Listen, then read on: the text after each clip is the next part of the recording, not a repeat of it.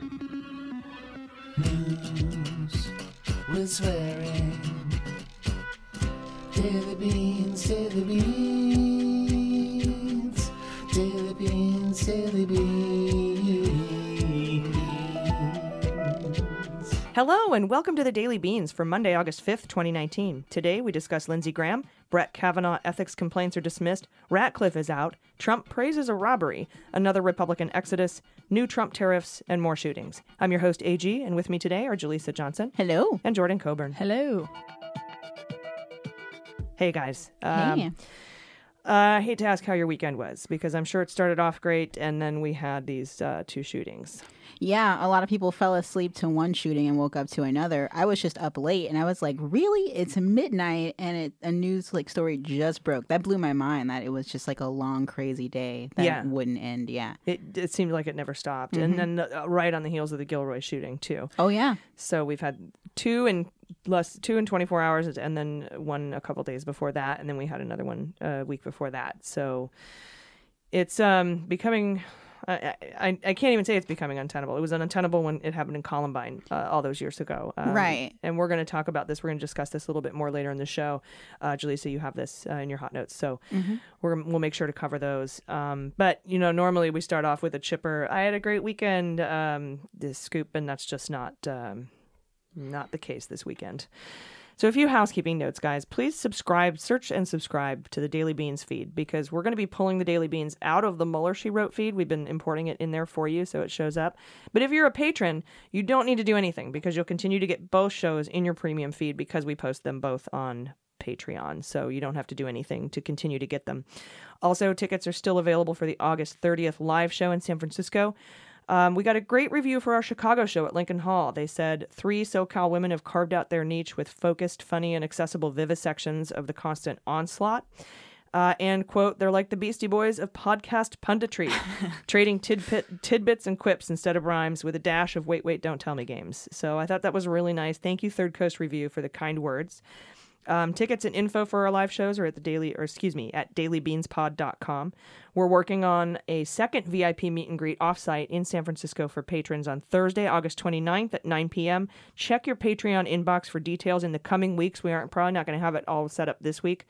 You do have to be a ticket holder to the main show to be able to go to that. And if you have a ticket to the VIP meet and greet at the show and the show, you can still also go to this second meet and greet as well. So you're welcome to join us. Not like you're welcome, thank you. So you're welcome. I'm glad you clarified. Yeah, because it sounded sort of bitchy for a second there. We do have a lot of news from this weekend. So let's hit the hot notes. Hot notes. All right, guys. As we were talking at the top of the show, 2 more mass shootings this weekend. This time El Paso and then Dayton, Ohio. Jaleesa. Well, first of all, the Dayton, Ohio one is brand new and fresh, and that 10, I think, is the death count there right now. 24 with an additional 24 injured, and these are acts of domestic terrorism. This is white supremacy. We know where this is coming from. We know what's fueling it. But just within 24 hours of that, before that, we had this shooting in El Paso, and we actually know more about the shooter in that act of terrorism. Jaleesa? Definitely, yeah. So unfortunately this week there was another mass shooting at a Walmart in El Paso that left 20 people dead and 26 injured. And this was in a city that supposedly was considered the safest city in America for a long time. I didn't know that about El Paso. Yeah, I think the shooter did come from outside El Paso. That makes sense, yeah. But Dallas. Just considering, where it happened. Yeah, he drove there. It's just like the Gilroy 8 shooting. Hours or something? Yeah, they come from other places often, it seems. And yeah, not to mention this was the second Walmart shooting just this week. The first one happened on July 30th in Mississippi, where a disgruntled employee killed 2 coworkers and injured an officer. But this time, the shooter is a 21-year-old piece of shit white supremacist whose name I won't say personally. I don't know how you guys feel about it, but I don't want to give him any clout. And so I agree. Don't say his name. Totally. And I commend Facebook and Instagram for taking down his accounts. I also commend the FBI for opening a domestic terror investigation, finally. And some things I wanted to mention about this story is that the El Paso police were able to detain this shooter without firing a single bullet, which is really interesting. And I actually appreciate that. It just makes me think about all the people that were not treated that way in cases where they were just suspected of having a weapon. Mm-hmm. Also, 3 Mexican citizens were among the fatalities and 7 were injured. Many people were even afraid to go to the family reunification centers out of fear that they would be detained. And Border Patrol had to put out a statement assuring family members that they would not be carted at the centers. And a lot of presidential candidates have already come out condemning the attack, including Trump. However, Beto O'Rourke straight up blamed Trump and said that his racist rhetoric is what got us here in the first place.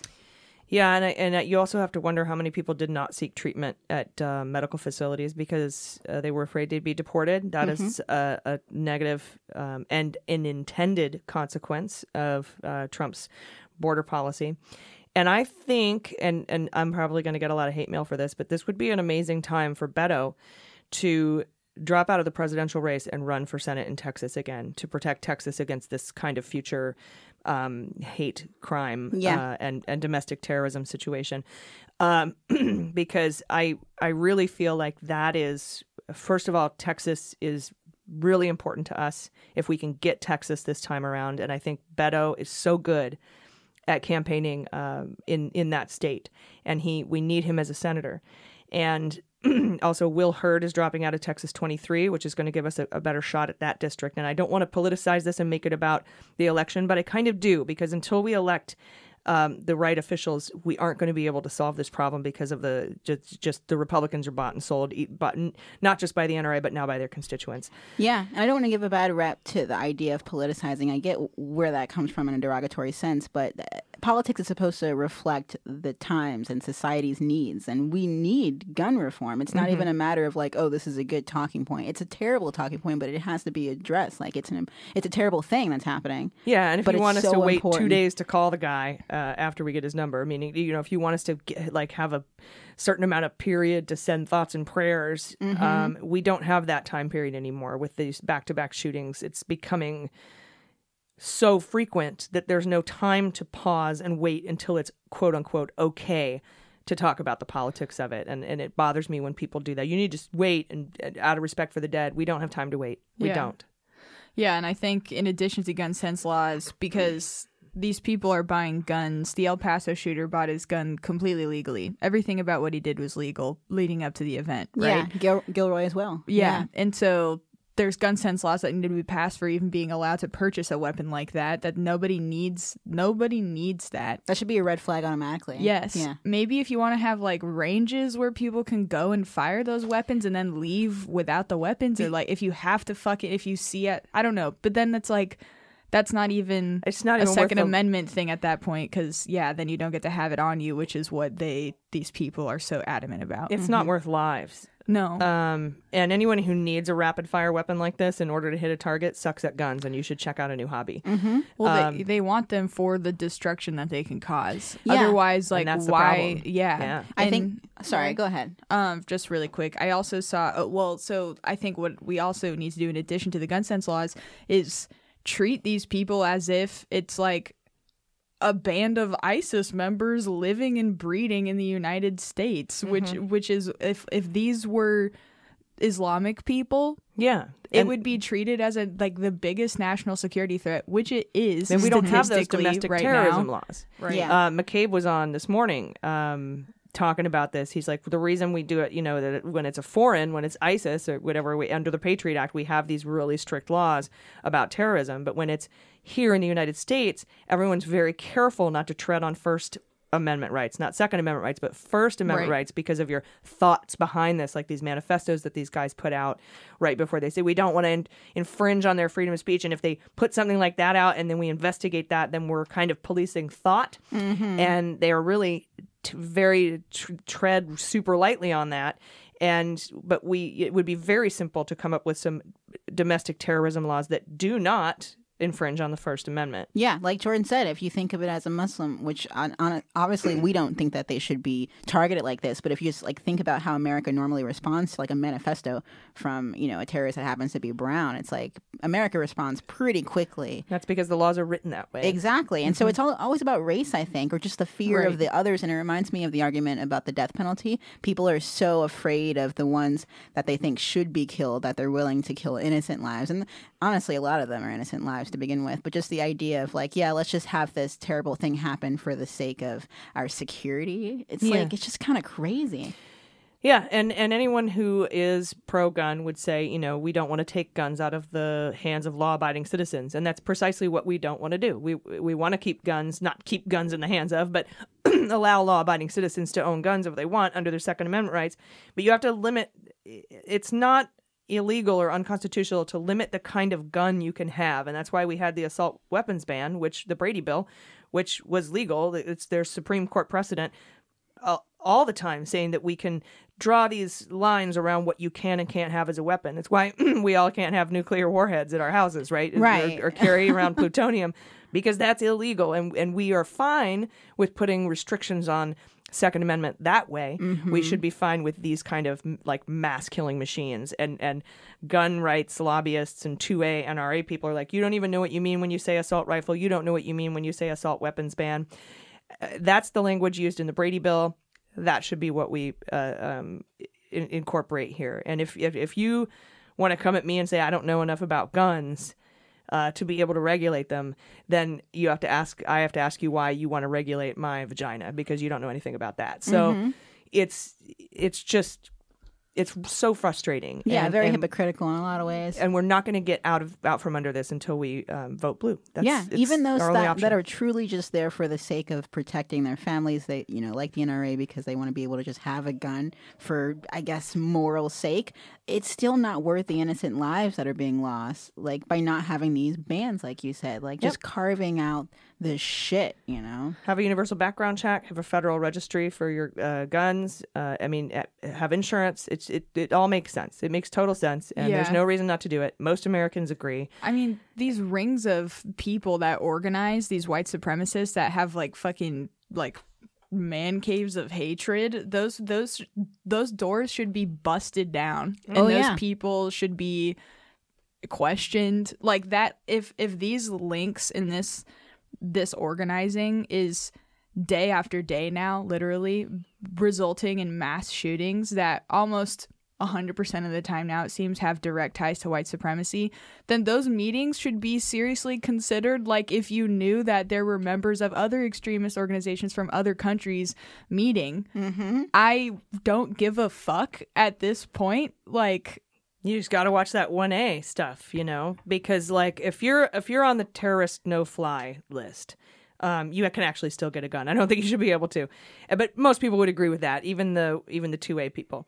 If you're on the terrorist no-fly list, if you belong actively to a terrorist organization like ISIS or Al Qaeda, or you've gone over there to be trained and you come home, you should not be able to purchase a gun. Yeah, you still can. You shouldn't be able to. But then if you do something, then you are an immediate domestic terrorist, and there are laws against that, and you can be criminally charged. It's usually too late at that point, though. Not to say that this is your decision, but for white crazy. Supremacy groups, just belonging to a white supremacy group, they're saying that thought is protected under the First Amendment, and we can't prevent them from buying guns or having guns or owning guns just because they are total white supremacist, racist pieces of shit that want to start a civil war and kill all brown people. Yeah, it's the same problem, right? I totally understand the 1A stuff, right? That's like why we haven't started doing more about it up until this point. But now we know that at those meetings, like the physical meetings that happen, they're talking tactics. They're talking ways to like shoot more effectively. Yeah, but at the very least, if somebody commits a crime in the name of these terrorist organizations, white supremacy and 8chan and all these guys,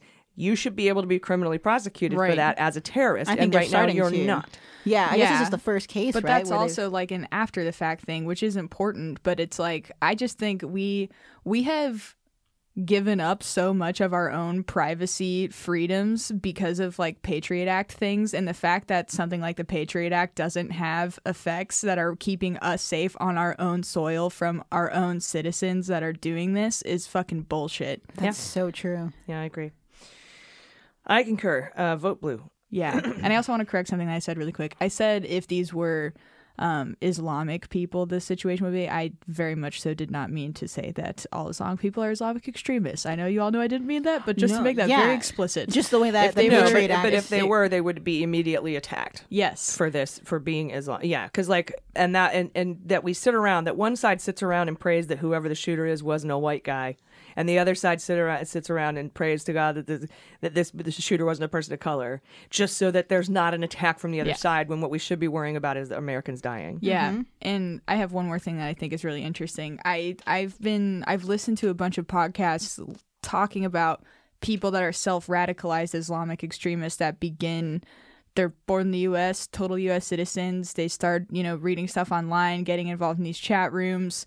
They fly over, to Pakistan, get radicalized in Afghanistan and train and stuff, and then come back with the plans of carrying out an attack. We read about this in The Threat, right? And there's First Amendment protections that often result in them not being apprehended before they leave the country to go, because those are lone wolves.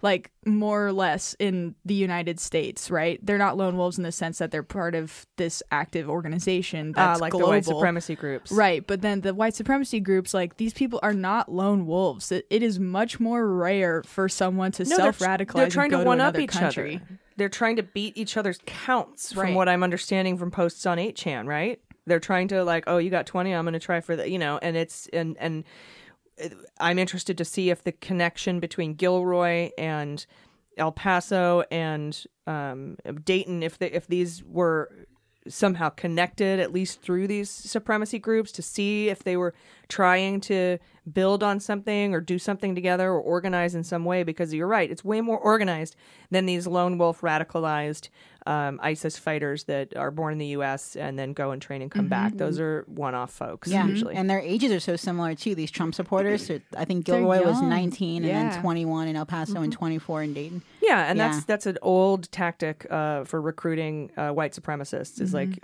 othering, making you because you are a outcast who incel, who whatever girls don't like, or etc. Your whole You have this generation low like rejects self-esteem, you. Yeah. which is what happens when you're that age. You just feel like super lonely and rejected and bullied and picked on. I think in Columbine also specifically. Yeah. Then you're vulnerable to a group coming in and say, we love you, we think you're awesome, we think you're hot, we love your dick, you come and join our thing, and fuck those other people, because they're the dumb ones, they're the assholes, they're the snowflakes, they're the babies, they're the weak ones, we're the strong ones, and they're more susceptible to be brought into these groups. So I think that age says a lot. Yeah, and really quick, just to fact check myself on something I said a few episodes ago, the Might is Right book that the Gilroy shooter read, I had said that I didn't know if it was explicitly like about white supremacy. It 100% mentions how the Anglo-Saxon race is the superior race.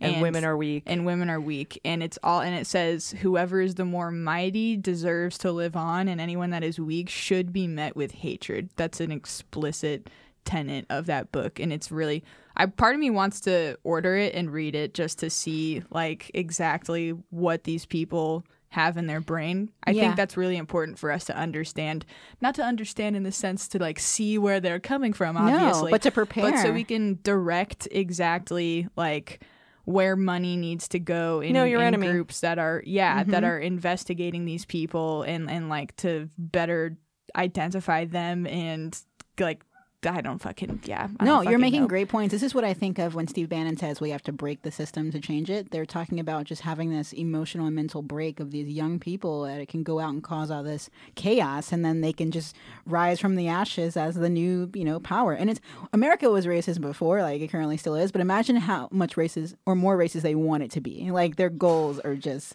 Hitler-like. Terrifying. Yeah, it's really horrible. And again, our hearts and love and support goes out to anyone who was affected by this. And I do realize the whole country was affected by this, but specifically also the families and the victims. I don't even know, and I feel like I'm getting numb to it. I feel like it's just happening so often now. But we've been saying that as a collective group of people who are trying to stop this for a really long time now. But think of the kids, think of your families, think of it can happen where you're at. And to anyone. Yeah, and we have to be we have to stop it. We have to stop it. It's of the utmost importance. This gun epidemic is a public health problem, and it needs to be treated as such. And white supremacy also needs to be dealt with. And we need to get a president in the White House that doesn't dog whistle and allow and incite this kind of thing. Dude, so the very least he could do is create a task force on white supremacy or something. The That's very the least. least. He went to Space Force first, though. Right. they deny Yes. that it's a problem, and that says a lot. And also calling these acts, he says what happened was an act of, what did he say? Hate. No, it wasn't hate. That's the issue that I have with it. He said this was a cowardly act. Yeah. This was like cowardice. Like So there was a better way to do it. He always says cowardly. Yeah, I wonder he what says that these are means. cowards that do it. And it's like, these are not cowards. I mean, yes, maybe in the deepest origins of their Sure, thoughts, they're cowards, but that's not what cowards, they're doing. Right. What they're doing is, it's a very bold, blatant display of hate and violence. That is not cowardice. Right. Like why does he choose that word? hate is bred from some very cowardly origins, I think. Yeah, yes, I mean, I but do think they're fucking cowards, Right. But that's not. But what is That's happening? not at the root of what they're doing. Yes, Yeah, that is their not actions are not cowardly. right. That is not. I do think their actions are cowardly, but that's not how they should be defined. Is what Fair I'm enough. saying. Yeah, yeah. I don't think in the context of interpreting it, that is helpful at all for him to say It that. is not helpful at all. Right. Like, But I do think these are fucking cowards. As the president, he should as just people, as people, yes, because they can't fathom, because they're scared, right? That is the whole basis of fear, is like and hatred, like is they're a being dying scared breed that or they're something. Yes, Yeah, Brave yeah. people actually overcome those fears, deal with them, and move on like grown ass Very adults. true. Yes. This is not bravery. I think is what He was I'm trying to say. Yeah, Right, and right, Trump, right. That's too. not what he's trying to say. Oh, you don't though. think- he's trying to take it away from hate and put it onto Yes. something else, some sort of weakness? I And was that- wondering why he would yeah, use I that think word. without yeah. the nuance. So I think of, we all agree. 100%. Yeah. Yeah, I know we all do for sure. I think, yeah, it's just like something that's, it takes, first off, it makes you think, oh, this is like a meek person. You know, you think of this person as some meek coward in that moment in response to what they did. And I think that directly breeds into like a mental health conversation, right? As opposed to this is direct violence that's Hate because crime. of like these crazy guns Oh, they I can see. get. You're saying it and- lends to their whole credence that we need mental health care, not to. Yeah, get- it just lends a to the very good wrong point. conversation. It is the wrong conversation. Yeah. All right, guys, moving along here. Let's see. Lindsey Graham crackers. He ignored a Senate Judiciary Committee rule.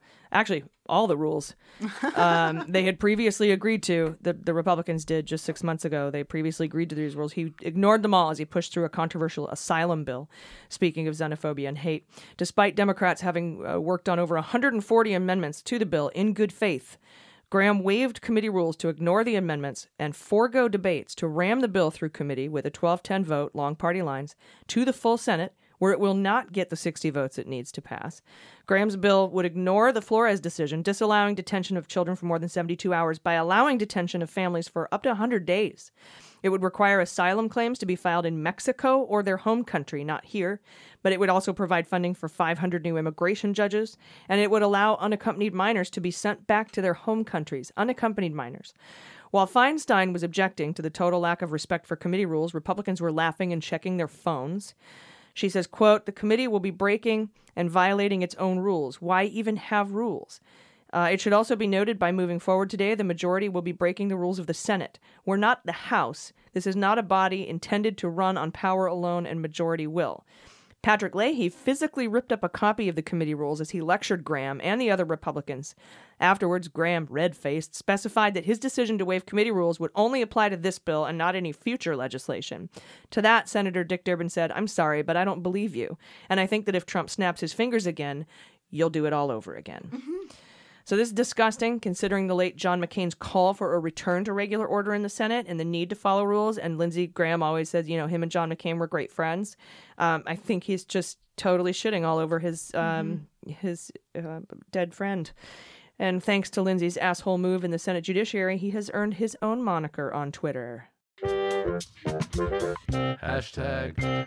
That's right. Move over, Moscow Mitch. Lindsey Graham Crackers is getting his own hashtag, Leningrad Lindsey. It exploded on Twitter late Thursday after he pushed his asylum bill through the committee, totally shitting all over the committee rules. The link here is that utilizing xenophobia is a common theme among the authoritarians of the world, so head to Twitter and give hashtag Leningrad Lindsey a social media shout-out. We'll be right back. Hey, it's AG from Mueller, She Wrote.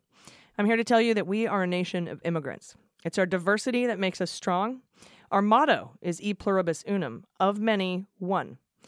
These truths made me curious as to where my family came from, and it led me to discover more about them and my family history with the Ancestry DNA test. Ancestry DNA gives you so much more than just the places you're from. It gives you a feel for who you are and where your family came from and your family's story. Ancestry's data archives and record collections give you a more complete picture so you can trace your ancestors over time. And it's so easy to get started. I took the test and found out that not only was I not Irish, which was the family rumor for years, but something really funny happened. When I received my results, they were so comprehensive, they give you such deep information, that I had to scroll down a bit. But on the first screen, it said that I was 96% Western European and 4% something else. I had to scroll down to find out what the 4% was, and I was really excited. I was like, ooh, this is my spicy part. So I scrolled down and found out that my 4% flavor is from the Caucasus. So guys, I'm white and Caucasian. I even found out I'm related to Charlemagne and some dude named Ethelred the Unready, who I totally relate to. So I was able to enhance my DNA experience with a robust family history completing my tree, and it gave me a complete picture of who I am and where my family came from.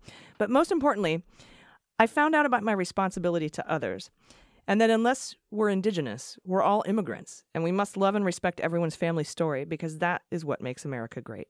So go to Ancestry.com today for 20% off your Ancestry DNA kit. That's Ancestry.com for 20% off your DNA kit. Start building your story today at Ancestry.com. Daily Beans with Mother, she wrote Daily Beans.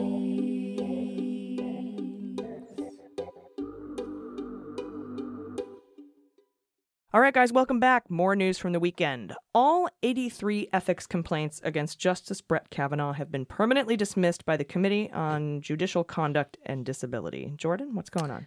Yeah. So what you said is what's happening. That was the end, and now on to the next story. Yeah. That was concluded on Thursday, and there is nowhere to go after this ruling, so it is just a completely done deal. This is a decision that came from the Committee on Judicial Conduct and Disability, and they confirmed a ruling that had happened in late 2018 from another panel of judges that was at an intermediate level. I thought we heard about that. Like, they just dismissed them all, and we were like, what the fuck? But I guess it went on to the second level, and now it's the final level. Yep, and they dismissed it because as soon as Kavanaugh was appointed to that Supreme Court seat, he stopped being reviewed by the federal judiciary's internal ethics review system, and such a system does not exist for anyone that sits on the Supreme Court. They don't have their own formal ethics review process like the federal appeals and district courts have. This reminds me of like when, because of certain police unions, if they do something, like if they do like unnecessary use of force or have complaints about, you know, acting like racists or profiling people of color, and they get these marks on their, you know, their folders, their files, and then they transfer to another department, all of those past digressions are not allowed to go with them. So you have no idea that they were like having all these problems before. Yeah. That's what this reminds me of. So if you're a lower court judge, you can fuck off the minute you're appointed SCOTUS. All of that just goes away. Yeah. And the only way that anything could be looked into at all is if Congress decides to do something, and that's not going to happen. We have impeached a couple of judges, but not with this Congress. That's another reason it's so important to vote. Not with this Congress, not with the showing that they had and all of the work that they did in cognitive dissonance to get him confirmed in the first place. Yeah, because it's the same impeachment process. You still need 2/3 of the vote in the Senate. We're not even close. Even if we sweep the Senate with every seat we can possibly get, we will not have 67 votes. Yeah. In 2020. So the Kavanaugh thing, it's a long game. It's a done deal for now. I guess if we flip this House and the Senate blue, maybe they would want to open something up if they have any reason. Well, House is blue, but even if we flip the Senate blue, both. Yeah, I mean, so like we get to a spot where they both are. Yeah, yes, well aware the House is blue. You were there. Yes, but I do. Even if we, like I said, mathematically won every single seat we're up for in the Senate, we 2/3 still don't have the votes. We're gonna have to wait till 2022, maybe. I don't know. I haven't looked at the math. Every 6 years, these senators run, and they're all staggered. So, yeah, probably just a done deal. Yeah, we don't get to rest after 2020. Yeah, basically. Yep. We got to get those 67 votes in the Senate, and we're facing an uphill battle because of gerrymandering and also because of, you know, the Russians and all the other countries that no one is stopping from interfering, Mitch McConnell. Yeah, it's crazy how most of the work hasn't even, gotten to a point where it can begin because we still have to replace people that are in power. Like, we've gotten some legway with the podcast. Obviously, we have a lot of content, but most of it has not even really begun. Like, once you flip the actual Senate, then you can start moving things through for sure. And you still need 60 votes to get around the filibuster. So like you were saying, 2022, like it's going to be... the important part, probably the most important part of 2020 and flipping the Senate is we need to get 51 votes in the Senate so that we can confirm the next SCOTUS judge. Yeah. And no one talked about that in either debate, and it's pissing me off. But it is the most important, if not, I think it's one of the most important things that we have to do is to fix that Supreme Court. I think I know where they're not mentioning fix, like it. the fix is in. Because right now we've got Kavanaugh in there, and they fucked us with Merrick Garland. We need to repair those problems. Yep. Yeah, a lot of presidential candidates right now are looking to add judges, though. They're already saying if you vote for me in 2020, I'll add 5 judges. Like Buttigieg is like, he wants to have 15 judges. Yeah, so, and that's actually a really good point because we've had 9 for so long and our population has doubled a couple of times since then. And we do need a more representative panel of Supreme Court judges. 9 people to represent the entire country is just a little bit off. Just a little, yeah. Yeah. So it's uncomfortable and untenable. And I do agree with that, but you're going to need 60 votes in the Senate to pass that bill. Yep. And we have to get there, and we won't get there in 2020, but to appoint the next Supreme Court judge, because McConnell went nuclear, I think we only need 51 votes. Yeah. I heard sorry, go ahead. I was just listening to the podcast embedded that you were recommending. Yeah. And so they said Mitch only went nuclear like to this degree because the Democrats started it, apparently. That's exactly what I was just going to say. Crazy, Harry right? Reid. Yeah. He blames Harry Reid. And Harry Reid said he's apologetic, too, for what he did. He said he is apologetic? Yeah, he said he regrets this? it. Yeah, he said he would never do it again. Yeah. Mm-hmm. Yep. I mean, that's one of those things where it's like But Mitch went nuclear. He did, because he said once Harry Reid voted for, I forget who the judge was, or blocked it, they were like, fine, you want to play dirty? I'm going to play dirty. And so Harry Reid started it. That's what Mitch said. Don't apologize, Harry Reid, for voting against an asshole judge. Well, what he said was he traded that judge or Kavanaugh for one of those judges any day. So he regrets how much it's escalated because of his actions at the time. But you're right. How could he have known that it would get this bad? How do we know Mitch would go nuclear? Yeah. Yeah, he went crazy. He did. Yeah. Let's see here. Our last episode was called Ratcliffe Sucks Already. And since then, Trump has withdrawn his nomination of the Republicans for the Republican congressman of Texas to be the director of national intelligence. He had no intelligence experience. We now have to, I think, consider the fact that since he sucked so bad and lied on his resume, he should be pulled from the Intelligence Committee. He should be pulled from all of his committee seats. Why is this fucking liar on committees? Republicans are just assholes, I guess. Yeah. Apparently Nunes was offered the position. Remember when Trump and Nunes were meeting about DNI? Apparently he was offered the position and said no because he wants to run the CIA. Oh my goodness. Oh no. We could have Pete Hoekstra, the current ambassador to the Netherlands. You might remember this guy when he said there was a jihadist no-go zones in the Netherlands, and he was immediately fact-checked by a Dutch journalist and totally torn apart, and it was a really funny thing that went viral. What does that mean? Jihadist no-go zone? No-go zones. That means that there are so many Muslim terrorists in the Netherlands that they've created these neighborhoods where you can't go in there because you'll die. Oh my God. Because there's jihadists there who are Sharia law weirdos. And he's totally lying. And the Dutch guy was like, you're weird. Jesus. And totally took him apart. He's also very anti-Muslim, obviously, conspiracy theorist.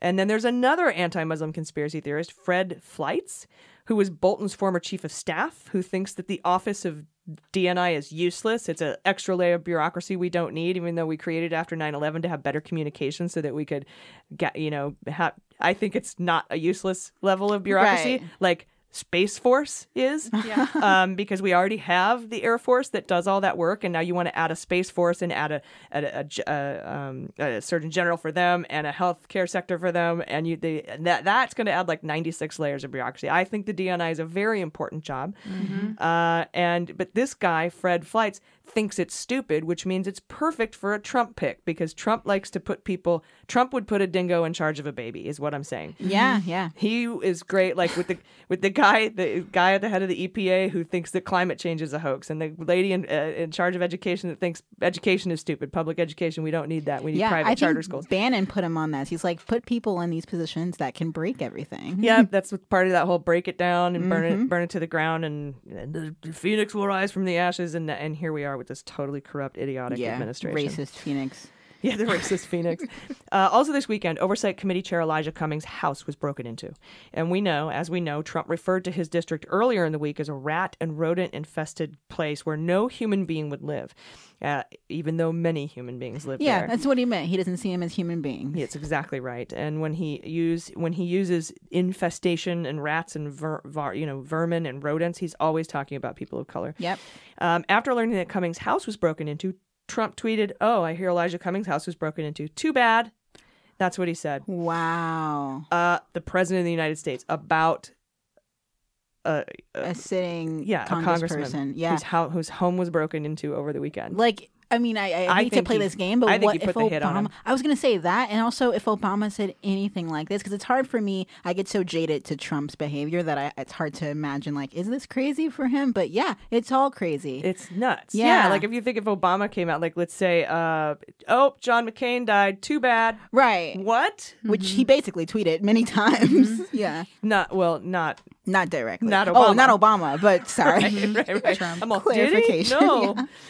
That's not real. Yeah, but Trump, he pushes the boundaries in ways that just numbs us. It's just so abusive. Gross. Yeah, it's not becoming of a human being, let alone the office of the president. Mm-hmm.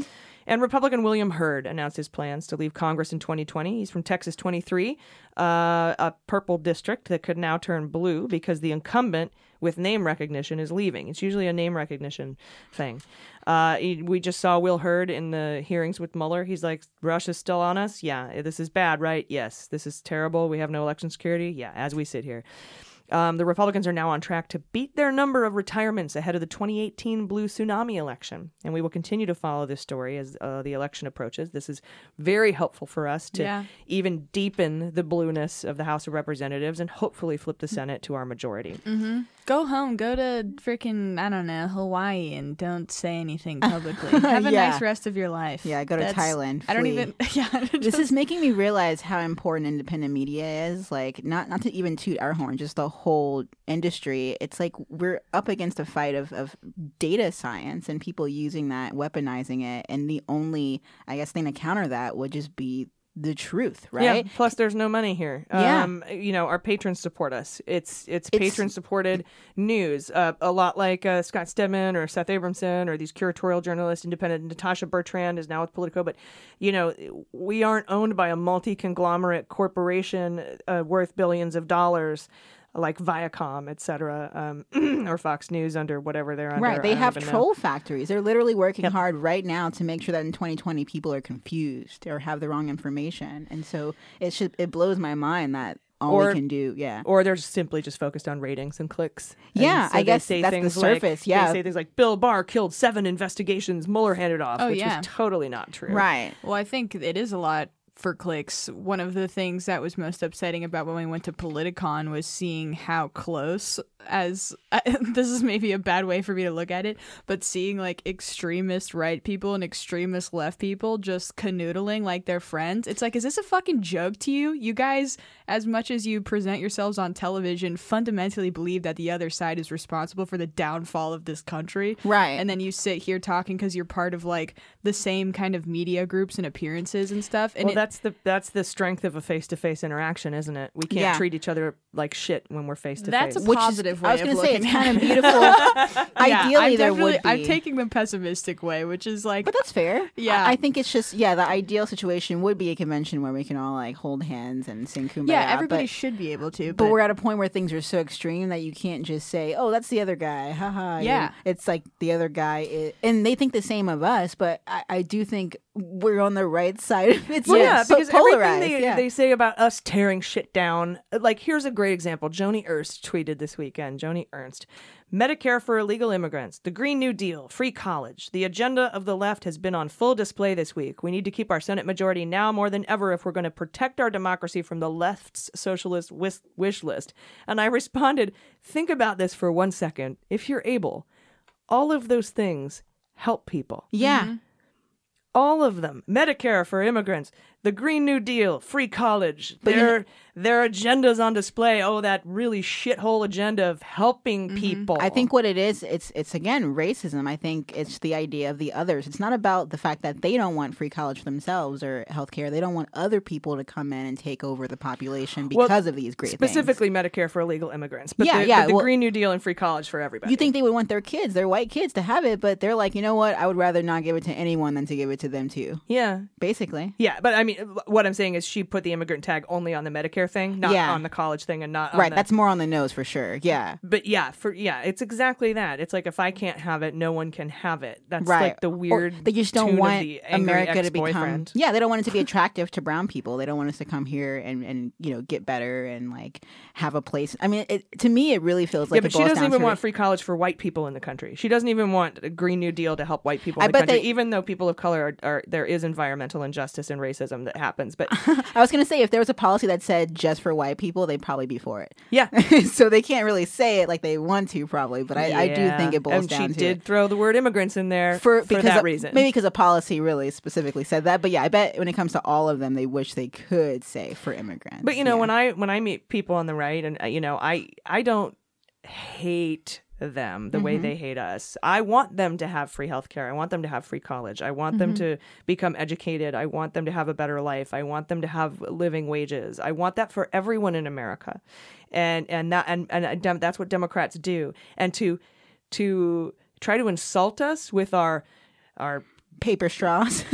Our agenda on display. It was like that shirt I've seen, like the gay agenda. Are you afraid of the gay agenda? And the gay agenda, it's like this shirt that says Monday, margaritas, Tuesday, tacos, Thursday, gay, Friday. Like this is the gay agenda. Right. It's like, hatred, it's xenophobia, it's homophobia. You're right. It's all these awful things in society that it's just like concentrated into one party right now. But what's so wrong with our agenda? We want that for everyone, not just us. It's like how do you explain homophobia? It's so deep rooted, right? It's so like not our thinking that it is hard to It's not like the Democrats going to come in and do Medicare for all and free college just for Democrats. You have to be a registered Democrat in order to get these benefits. It's for every American. They hate those people that are benefiting as well so much that and that's my obviously and opinion. Medicare for illegal immigrants. Right now, illegal immigrants go to emergency rooms and we pay for it. But they don't even usually go there because they can't they risk being understood. Yes, but they do get free healthcare in hospitals if they go. And it's not free. What happens is they go and they don't have insurance, so that falls on the taxpayer, which is what Medicare would fall under.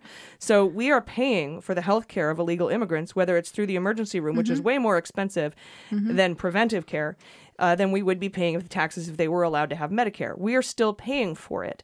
And that law that they can go to anyone who goes to an emergency room in the United States has to be treated is EMTALA. And it was passed and written by Republicans. That's a very good point, yeah. And so we are paying Medicare for illegal immigrants right now, but we could be saving so much money. It's not about the money to them. You make a very good point, but it's about their brown. That's what it is. That's all it is. They're like, take my money, build the wall, just keep them out. Or they don't understand. They think, they don't think that they're paying for it right now. Oh, that too. The math might go over their head, but I'm not the best at math either. Numbers and I still are Arabic. Understand. Again, they're afraid of brown people. True. But if you told me, like you just did, like what's happening, I'd be like, oh, well, it makes sense then. But they just don't even care about the truth. It's their it doesn't feelings. fit in a bumper sticker. Exactly. And it doesn't, and it's not subsumed in hate. So right. That's all. There you go. The emotions for them. All right. Rants at the end of the Daily Beans. That's our show this week. You guys, thank you so much again. Thanks for your support. It was a tough weekend, and I hope that you're all okay, and I hope that you guys really just hang out with your family, hang out with your loved ones, hang out with your friends, make the most of that time. It's really important. Do you guys have any final thoughts? No, just hopefully we'll have a better rest of the week. I mean, I can't say that obviously for the families or for the state of the country, but just hopefully things get better in general. Just hang on. Yeah. Call your reps, leave a message. Do that. What's the number again? It is... She has it right in her keychain. I love 202-224-3121. Yeah, we got that from a patron. Yeah. in DC, in DC. I think. Yeah. At the Miracle Theater. She was very pleased when she heard that we still had them. Oh, totally. Yeah. Yeah, absolutely. It's great. It's a good thing to do if you just got an extra 5 minutes. Yeah, it doesn't even take that long, right? Yeah, and it feels good. Once you call them and you actually get through and you feel like you're heard, it's like a high. And trust me, I know highs. I feel like it's a good natural patriotic Take it high. from Jaleesa. Yeah. Smoke weed, call your reps. Right? Do it. All right, guys, take care of yourselves. Take care of each other. I've been AG. I've been Jaleesa Johnson. I've been Jordan Coburn. And them's the beans. The Daily Beans is produced by AG, featuring Jaleesa Johnson and Jordan Coburn, and engineered and edited by Mackenzie Mazzell and Starburns Industries. Our marketing manager is Sarah Lee Steiner, and our merchandising manager is Sarah Hirschberger Valencia. Fact-checking and research by AG, Jaleesa Johnson, and Jordan Coburn, with executive assistance by Amanda Reeder. Our music is written and performed by They Might Be Giants. Our web design and branding are by Joelle Reeder with Moxie Design Studios, and our website is dailybeanspod.com.